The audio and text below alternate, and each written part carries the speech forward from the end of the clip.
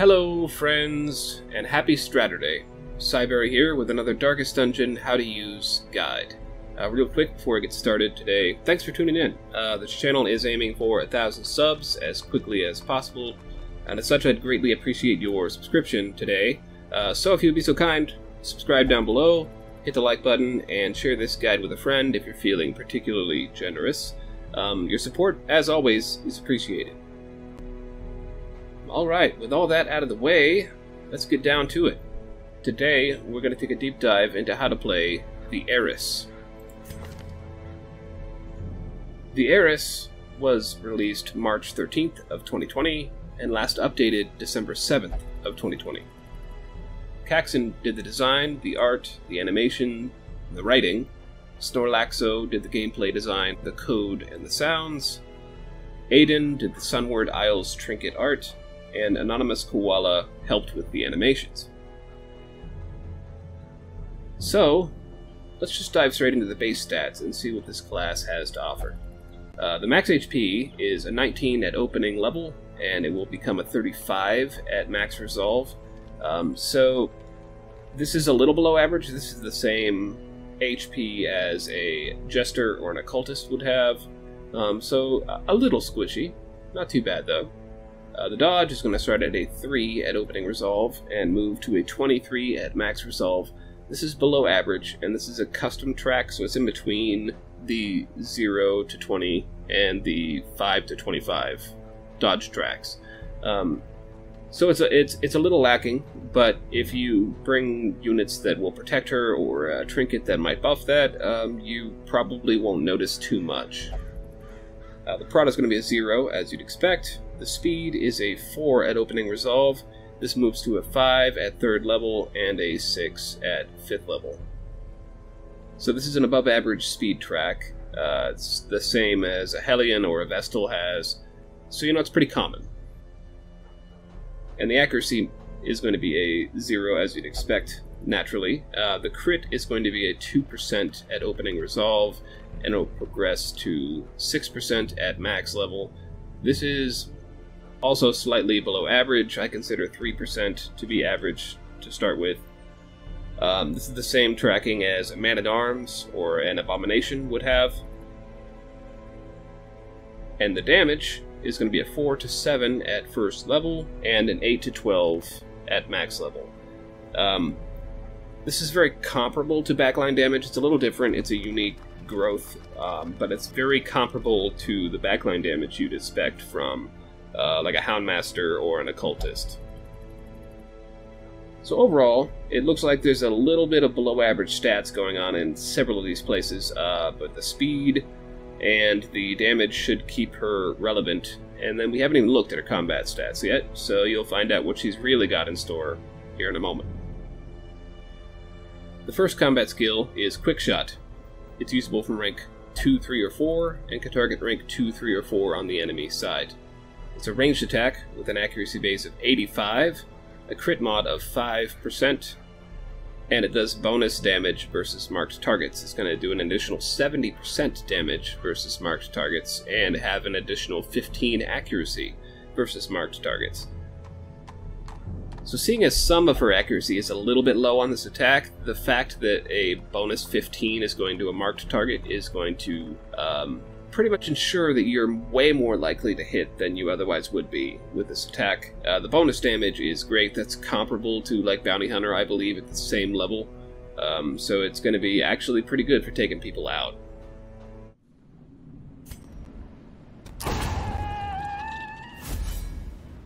The second combat skill is Barrage.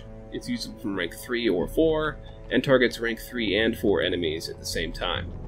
It's a ranged attack with an accuracy base of 85, a damage modifier of -40%, and no crit modifier. This is going to debuff those targets -8 to their dodge. The debuff has a 100% base. So even if you're not buffing your debuff here, there's a good chance you're going to be debuffing those back rank targets to be minus dodge with this. It's good for setting up kills, it really is. So if you can get an early round use of this on a particularly dodgy back rank unit or a stress unit back there that usually spell trouble, And you can land a hit with this, get that debuff. Any of the follow-ups you could choose with another character are pretty likely to hit at that point.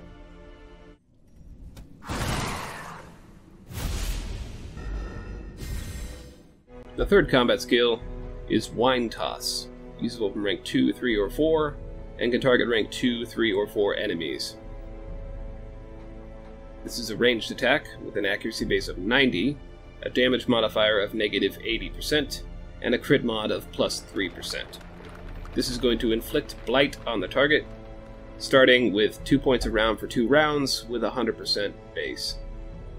So this Blight is not super powerful, not like Plague Doctor levels of powerful, but you're also going to do a little bit of damage in there too. This is good if you just want to set a Blight on a guy, or if you don't quite have enough to take him out with an attack. This could do it within a turn or two. It's very good for coverage in Blight groups, but overall, I don't choose this a ton, but it is a pretty potent move.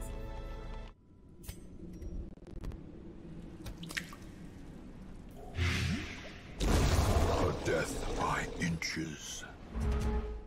The fourth combat skill is Wine Share, usable from rank 3 or 4. This is going to heal a target, one of your allies, for 2 HP, and it's going to heal yourself 2 HP. As this grows, I haven't got a full level one to look at here, but it seems to be growing in such a way that it's not going to give you a random distributed number to heal an ally, so it's pretty reliable. It's never going to give you a 0 like an occultist, but it's also never going to give you like a 2 or a 1 if you've already surpassed that potency in leveling up.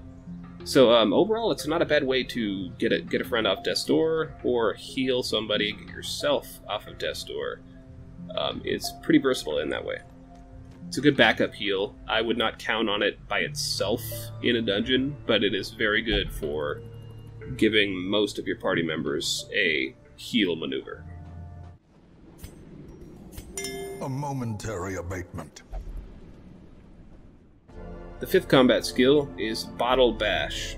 It is usable from rank 1 or 2, and can target rank 1, 2, or 3 enemies. This is a melee attack with an accuracy base of 90, a damage modifier of negative 50%, and a crit mod of plus 5. This is going to have a chance to set Blight and Bleed at 100% base each. They will both inflict 1 point a round for 3 rounds if they are inflicted. This is a pretty interesting attack, actually. It's the only melee she's got. It's also the only front rank attack she's got. So if you're worried about her being shuffled, or if you want to sometimes use her in like rank 2, this is not a bad thing to equip. This is actually pretty useful in that kind of scenario. It does a lot more damage than the Wine Toss does, comparatively, and it could set Blight or Bleed. But overall, the potency, unless you land both, is a little bit lacking, but this could be a very versatile and potent move if you luck into both Blight and the Bleed dropping.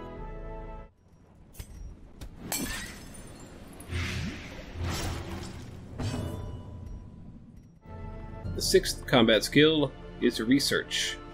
It's usable from rank 3 or 4 and can target any enemy rank. This is a ranged attack with an accuracy base of 120, a damage mod of negative 100%, and no crit mod. This bypasses stealth and will de-stealth targets. This is also going to mark the target. This will also inflict a debuff at 100% base of -3 to that target's crit. So this isn't going to miss often. This is very good for wiping out stealth guys and showing them to your party. But it's also just a good and reliable mark because it's very unlikely to miss. So this is not a bad setup. If you're going in a mark comp, this is pretty much, you can't replace this at all. But we still haven't got to what makes the Heiress great, and that is the next skill.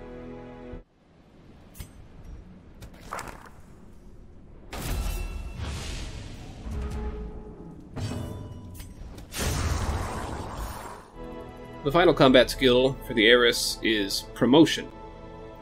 This is usable once per battle, and usable from rank 2, 3, or 4. You are going to select an ally.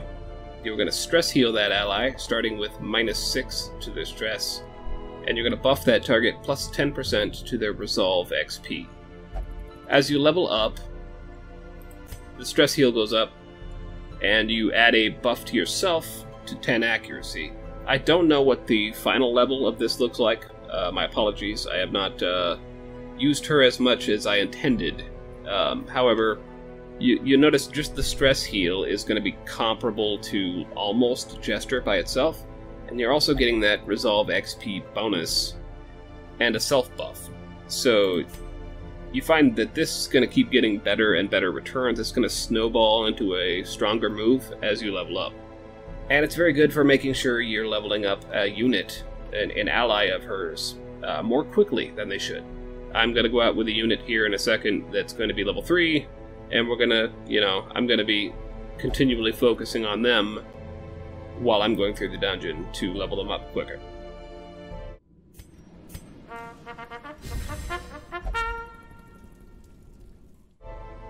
So let's go through her camping skills real quick.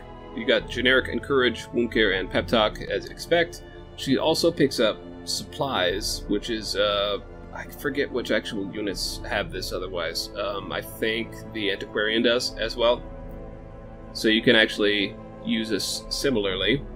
Self-only, time cost 1, produces a random supply item, and you can use this twice per camp. So you could walk away with firewood, you could walk away with a shovel, there's all kinds of items you can get with this. The second of her custom camping skills is Motivational Speech. This is time cost 4. You are going to have a 75% chance of giving yourself 25 stress from giving this speech, but the rest of the party, the total of the party, is going to receive a 10% damage buff and have a 66% chance at each of these following effects.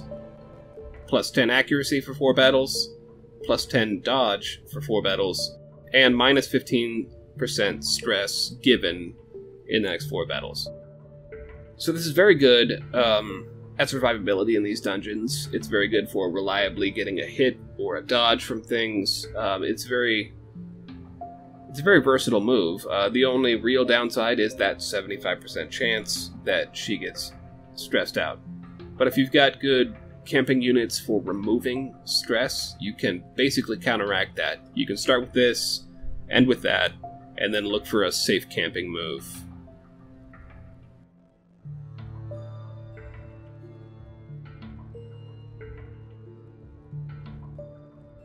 The third camping skill is Fine Wine. Time cost 4. The whole party is going to recover 15 stress and receive a buff minus 10% stress for the next 4 battles. So this is very good. It's not often she likes to share her wine, but when she does, man, does she know how to party. The last camping skill is Night Watch. This is one of those aforementioned prevent nighttime ambush skills. It's time cost 3. The Heiress themselves is going to receive a debuff, minus 2 speed for the next 4 battles, but this is going to prevent nighttime ambush for your party. So this is a very good one. I like the cost of it. I love prevent nighttime ambush at 3 cost. It feels more worthwhile, even if you're not getting as many cool buffs as some of the other skills might give you. It just feels worth it. Party composition is another thing to keep in mind. She's very good at support. She's got a lot of support tech going on. So often you will probably have at least 2 of these 3 skills equipped, because she is going to be a very, very helpful in that regard. But I find a lot of times that I often choose between Wine Share and Research, remove one of those to add more versatility to her secondary options. Sometimes I'll run with something like this or this. I can also see a Blight and Bleed set being pretty good if that's the kind of party you're running with. I think I'm going to run her with a Mark party here in a little bit, so she's probably best with that. And I prefer damage, so I would run with something like that in this case. But she's very versatile as far as what she can supply and what kind of backup she can give the party. Other things to think about here, what quirks would I look out for? I would probably look out for anything that buffs her speed, or her dodge, or her crit. Now, a couple of those we're kind of patching up some below average stats, like dodge and crit, because I find that if you can get as much out of her crit as possible. And if you have to specialize, choose ranged, just because there's only the one melee. And even this can crit, technically, I believe. So, if you have to specialize, go with the ranged, but if you can maximize her crit, then she will get the stress heal from that fairly often. And I find that's going to keep your party afloat better, and especially when you factor in that she's going to be stress healing with this. And when we look at the trinkets, there's also some other options to stress heal with Wine Chair as well. But overall, if you can patch up her dodge or her crit, potentially both, and add to her already above average speed, then you're probably not going to regret it. Some of the best quirks to find on her then are going to be things like Luminous, or not Precise Striker, what's the other one? The ranged version of the crit quirk. Can't think about it right now. Otherwise, let's see. We should just dive straight into her trinkets. Alright, this mod comes with 12 trinkets.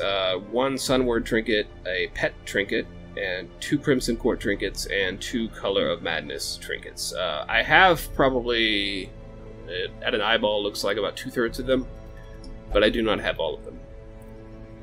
The first we're going to look at is Otherworldly Tincture. This is one of the crystalline trinkets. It's going to add 10% to her virtue chance, and now when she uses a friendly skill, it's going to stress heal that unit for 5, at the cost of stressing herself out for 4. So this is not bad if you want to buff up promotion, get a little more stress heal out of it, but also this is usable limited times, so that she will then be able to use Wine Chair on an ally and stress heal them a smidge through that as well. It's not bad. If stress healing is your focus in that way, then you can definitely get some work done with this. But I find that it's a little bit scary to be adding her stress once she's using this, so I have yet to do it, but it looks like a fun and good way to play. The next one is Touch of the Cosmos. Now this is going to give you buffs in the condition that you have certain items in your inventory. So it's going to, if you look at these buffs, just eyeballing it, it's going to give you buffs for Crest, Deed, Portrait, and Bust in the inventory, and it's going to actually punish you for having gold in your inventory. Now we'll get to a weird combination with this trinket a little bit later when I go over that trinket that we're talking about, because that minus 50 accuracy could be a good thing, primarily. But overall, if you can get all this stuff and not collect gold, and that's the only thing you're not collecting, then you can actually walk away with some good buffs from this. 10% to your damage, 8 to your dodge, and 6 to your accuracy, with another 5% on your crit. Now for a trinket that's including all those things, if you can find these crests and deeds and whatnot, if you can find all these heirlooms, this is really, really worth it. So on a longer quest, you're way more likely to find all of them. So I find this is a good way to outfit her in those long quests. The first of her rare trinkets is the Court Dress. It's going to add 15 dodge at the cost of 2 speed, and crits received are going to go up by 3%. Those negatives aren't all that bad. I'm glad to see not a stress negative on this trinket. Overall, it's pretty fun. It's very good for a dodgy Heiress. The next rare trinket is Lipstick. This is going to add 20% to your debuff skill chance, 15% to your stress heals received, and 15% to your debuff resistance. So this is good, especially in combination with her barrage attack, where you're inflicting that dodge debuff on the enemies you hit. So it's very good for buffing that up, and also the research debuff. The uncommon trinket they have here is Thick Bottles, minus 60% to the Blight skill chance, but add 30% to your Bleed skill chance that you're inflicting, minus 2 to your speed, and on your melee attack, which the only one you have is the Bottle Bash, on a melee attack's hit, you are going to stun that target with 120% base. So it's going to remove most of the Blight skill chance, because you're not fully breaking that bottle. You're still going to cause bleed, because you're getting hit by a thick-ass bottle, and it's going to cause a stun, most likely. So I find this is a real fun way to be using Bottle Bash. I don't like to use her in the front, and that's the only thing I'm coming up against with this. But if you can devise a party to do so on, like, say, round 1, but be shifted around into the back ranks by round 2, then there's absolutely nothing wrong with carrying this out. It's pretty fun. The next common trinket is Opera Glasses. It's going to add 3% to your crit at the cost of 6 to your dodge. It's going to add 10% to your scouting chance as well. The dodge thing, that is just a sight difference. You're seeing things from farther, but you're also like avoiding anything that's right in your face. So it's actually well thought out. I love these buffs. And the questionable modification is the other common trinket. It's going to add 10% to your damage with ranged skills, 5% to crit with ranged skills, at the cost of 8 accuracy to your ranged skills. This is very similar to the one we're going to go over in a second, as far as combining with this Touch of the Cosmos in a weird and actually worthwhile way. But overall, it's just kind of the weaker version, so it's good until you find the one we're going to go over in a second. And the ones we're going to have on her is the Experimental Pepper Box. This is the combo one I was referring to. It's going to add 20% of your damage. It's going to remove 15 from your accuracy. This is going to disable Wine Share, Have a Taste, and Bottle Bash. So you can't have any of those. This is for a damage set. But on attack miss, the enemy party is going to suffer 5 HP all across the entire party. So you're probably doing, assuming there are 4 creatures, 20 damage across the entire party. I would argue, even though you're spreading that damage out, it is much more worthwhile for her to take a shot, miss, and then do 20 damage spread out, because you just set probably at least half of those targets into a clear kill range for any of your other units to take out. So if you can set them up with this, get that miss, do 20 damage spread out, yada yada, and then finish them off with the other 3 party members, this is a very good way to play. Minus 15 accuracy otherwise is kind of an issue, but as long as accuracy is the thing you're giving up, this trinket is a good equip. The other one here is Sappho, which is the pet trinket. This is also going to add minus 10 from her accuracy. It's going to cost 100% more food to feed this now duo. And 20% chance the monsters are surprised, and when she attacks, she is going to activate a not very long-lasting riposte, but as long as you keep attacking, it's not really going to be an issue. But she's now a riposte unit, which is going to increase her survivability a ton. So I find it's a lot of fun to just kind of like hit quick shot, try and take out a guy. If not, oh well, I guess I'm doing damage to everyone for missing, but also activating riposte. So it's not a bad way to start round 1 or 2, depending on when I want to use promotion. I think that is enough. I think we're going to go straight into combat now. I guess we're going to go here. We have a couple of level 3s. They should be able to handle this. The goal here is to show off her support tech, and I don't have any. One who needs blood. We're going to bring 2 just in case.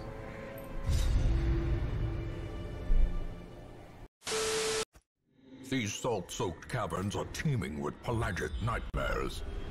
They must be flushed out. Ooh. We got 3 battles all down this hall over here. That's not too bad. We can go either way. We're going to go over here, though. Alright, battle 1. Now, the purpose of this party, I'm primarily focusing on marking with the hero, but my backup marker is the Heiress herself. You went first. Of course you went first. Alright, we're gonna stun you then, because you can be stunned.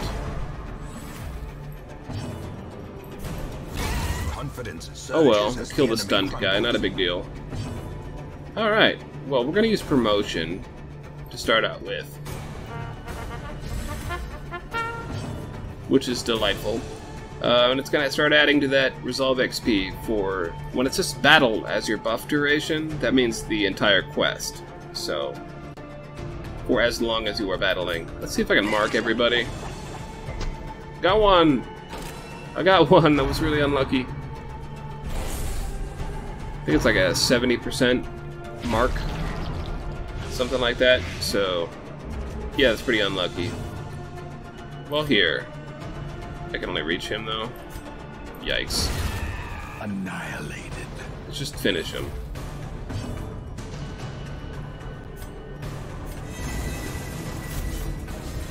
I'm going to... Since this is the marked unit... Oh, it's not going to be in rank 2 anymore. Damn. That sucks. I stalled to give her a shot at it. Well, let's see if we can mark the other guy. Yeah, there it is. Okay. Quick shot. Let's see what this mark damage looks like.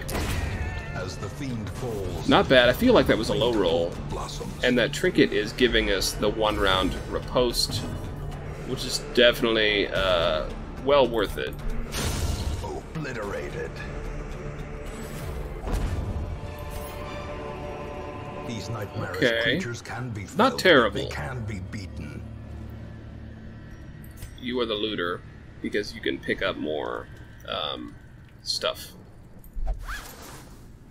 of which we did not look into.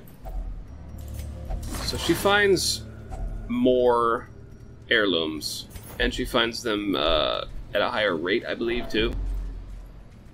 So she's very good for looting if gold is not your desire.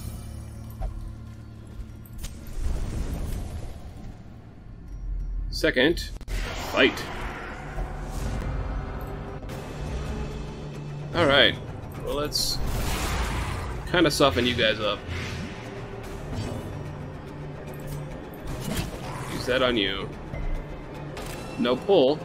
I'm fine with that. Well, well, well. I'm gonna use promotion, because it's always a good round 1. Extra T for you if you don't all die. Oh, wow. That sounds fantastic. Only got 1 mark. Damn. I am not getting lucky with those boomerang throws.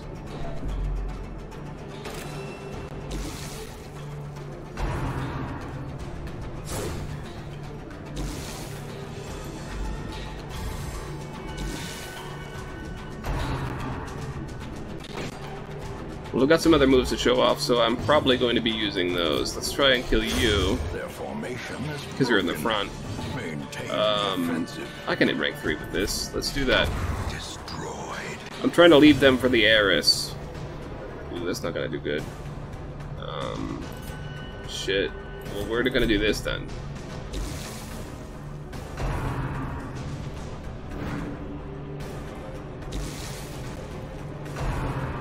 Serious? Alright, let's just cleave through these guys with barrage real quick. Press this advantage. Give them no quarter. That feels really potent because of the cleave. And the damage isn't that low. So that's nice. So too will resistance. I'm gonna straight up get rid of these Jade. I don't want them. Oh my god, they give me an end to the fucking battles. Alright, looks like I'm gonna be walking for a little bit. You're the guy. Let's go. Third battle coming right up, guys. Just gotta get to this next room. Oh, another scout. I'm glad I put the treasure map on. The light, the promise of safety. Now, a couple things to also be considering when you take her out and about is this white wine that she brings with her. Which I forgot about until now. But I will use on, let's say, I guess her actually makes the most sense. I'm going to use it on her first round here, as long as I don't forget.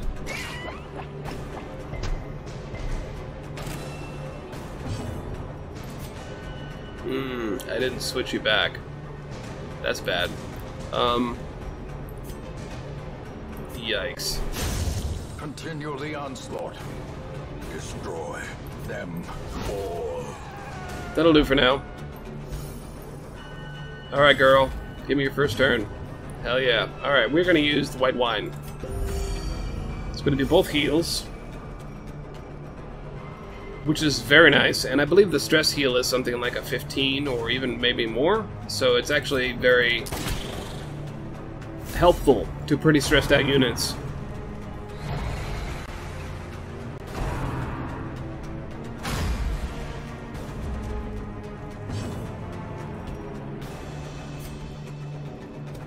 She's gonna come out with 2 of those white wines every time she goes on a quest, which is a very good support. Haha! Good job, pet!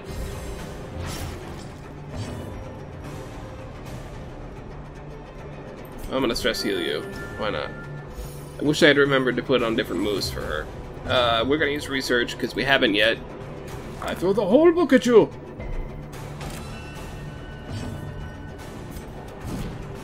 Oh.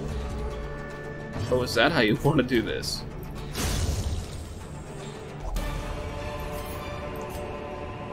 Remind yourself that overconfidence is a All slow right. and insidious killer. Well, that is that, ladies and gentlemen. This is the Heiress. I don't think I forgot anything else I needed to talk about in the dungeon with her specifically. Yes, she does, when you loot with her, give you more heirlooms and such. So that is nice. And she comes with that wine. Anyway, I think that's it. Thanks for watching. We got another guide video coming up next Saturday. I think I know what class that's going to be. Let's see, we're going to have a couple other videos, Let's Plays, coming up this week, so watch those if you're interested. If you're still watching this, subscribe. It's big help to the channel, and we could use all the subscribers we can get right now, and your support is very, very appreciated. Let's see, I think that's it. So thanks for watching. Stay frosty.